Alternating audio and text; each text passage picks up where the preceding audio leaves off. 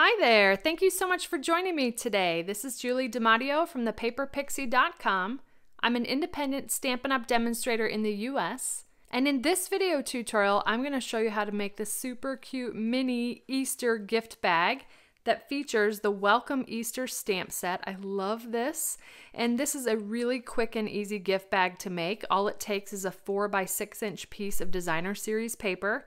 So great for making multiples. You can get 6 of these out of a sheet of 12 by 12 or 1 out of a sheet of 6 by 6. But I'm also going to briefly show you in this tutorial how I fussy cut this little bunny using my ScanNCut. I'll do a super quick tutorial there. It's one of my favorite tools to use, especially when I'm making multiples of things and I have lots of stamps that I want to fussy cut and I don't have a coordinating die. So stay tuned for that, but let me show you how easy it is to make this sweet little gift bag. I'm going to start with a piece of designer series paper that measures 6 inches by 4 inches. This is the Flirty Flamingo pattern from the Brights 6 inch by 6 inch designer series paper pack. And along the 6 inch side, we're going to score this at 1 3/4, 2 3/4, 4 1/2, and 5 1/2. Then I'm going to rotate it clockwise and score the 4 inch side at 1 inch. Next, I'm going to fold and burnish on all the score lines. And then here's a template for you. It's really simple to put together. I'm going to grab my paper snips here. We're going to remove this lower right rectangular corner. I'm also going to come in and notch on the side tab while I do that. Like so. I'm also going to notch right up here at the top. And then I'm going to cut up each of the vertical score lines, stopping at the horizontal score line. Now, if it's easier for you to see your score lines on the back side of the paper, go for it. And then these little 1 inch squares, we're just going to come in and notch or miter those. And there is that. Look how easy was that. So easy.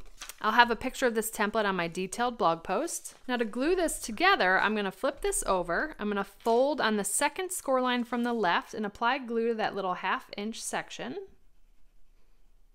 Then I'm going to fold on the first score line from the right.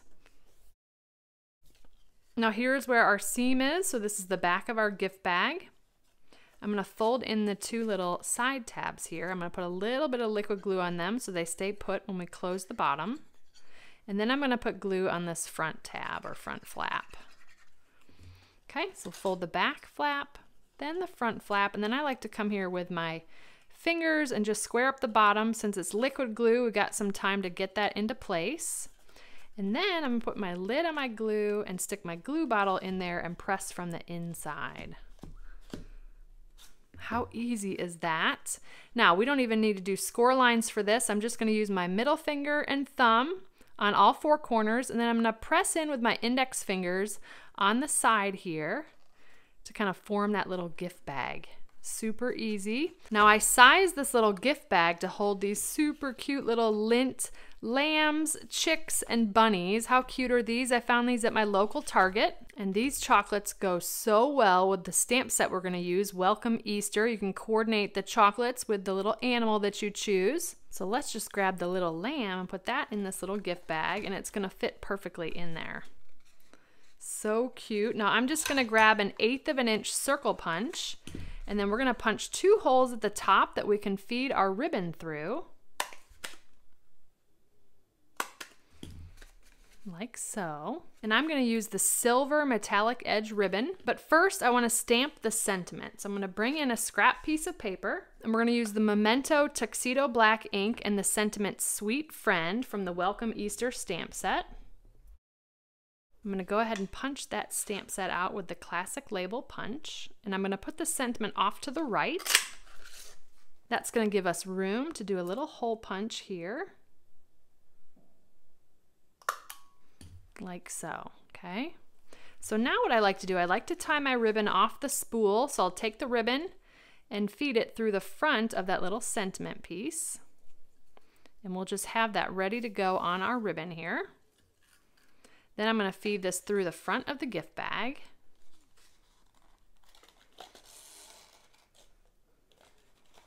then through the back to the front. And now we can tie this in a bow.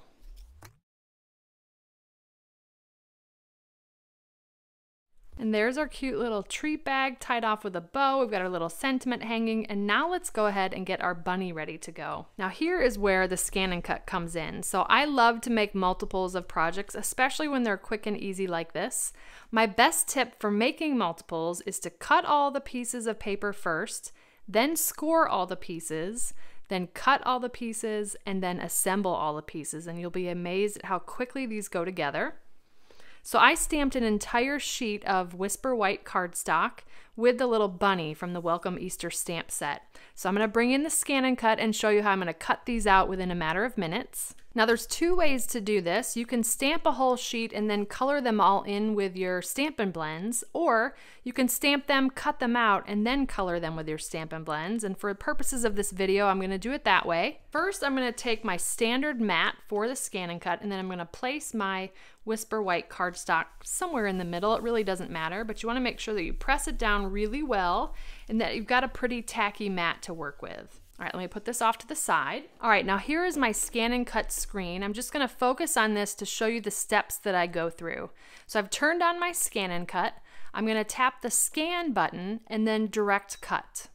Now when I click on the image of the ScanNCut here, I have it in color recognition mode. You can use black and white as well, but I typically always use the color.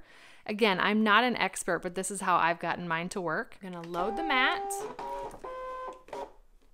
and then click Start Stop, and it's gonna scan my stamped sheet. I'm just gonna come in and frame the image here.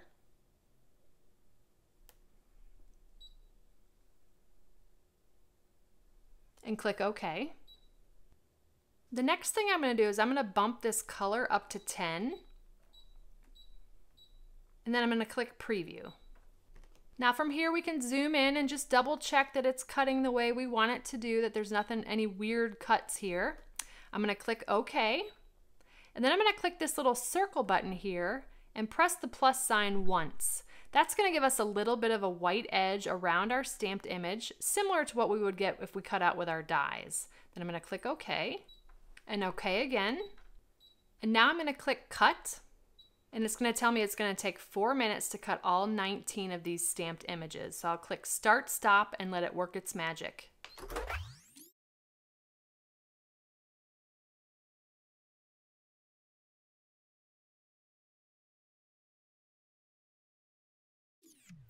And just like that, it's done. I'm going to click OK. I'm actually going to unload the mat. Click OK. And then I'll put the ScanNCut away. And now here's the magic. So I'm gonna peel off my Whisper White layer.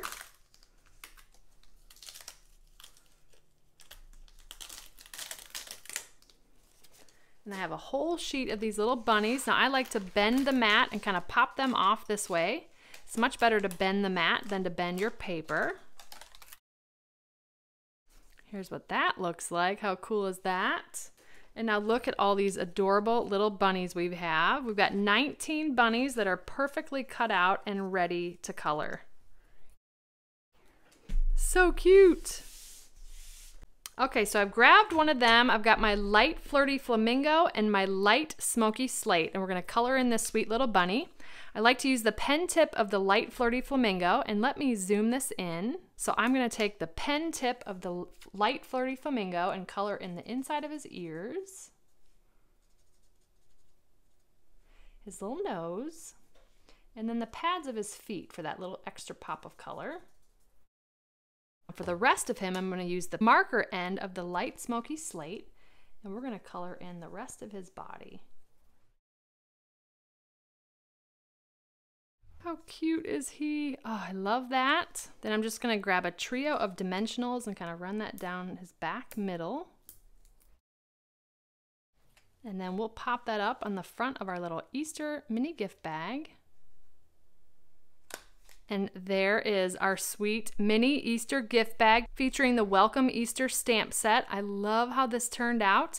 The finished dimensions of this little treat bag are 1 3/4 by by 3 inches by 1 inch deep. It's super sweet, super quick and easy, and would be great for so many different occasions. I love how the Welcome Easter stamp set includes other sentiments like sweet friend and welcome to the world little one, perfect for a baby card. So very versatile stamp set, perfect for Easter but other occasions, and you can change this up for so many different holidays and occasions.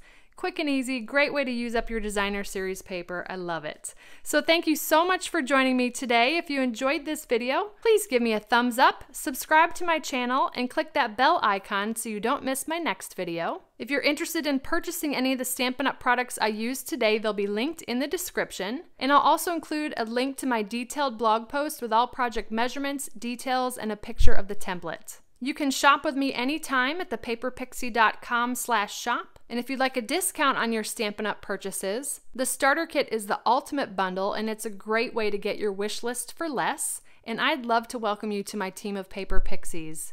You can purchase the starter kit at thepaperpixie.com/join. If you don't already have a demonstrator and you'd like a complimentary copy of one of our catalogs, you can order catalogs through me at thepaperpixie.com/catalogs. And if you give this project a try, I'd love to see what you made, so feel free to share it on social media with the hashtag #PaperPixie, and I'll be sure to check it out. Thanks again for watching. I hope you have a wonderful and blessed day. Take care. Bye.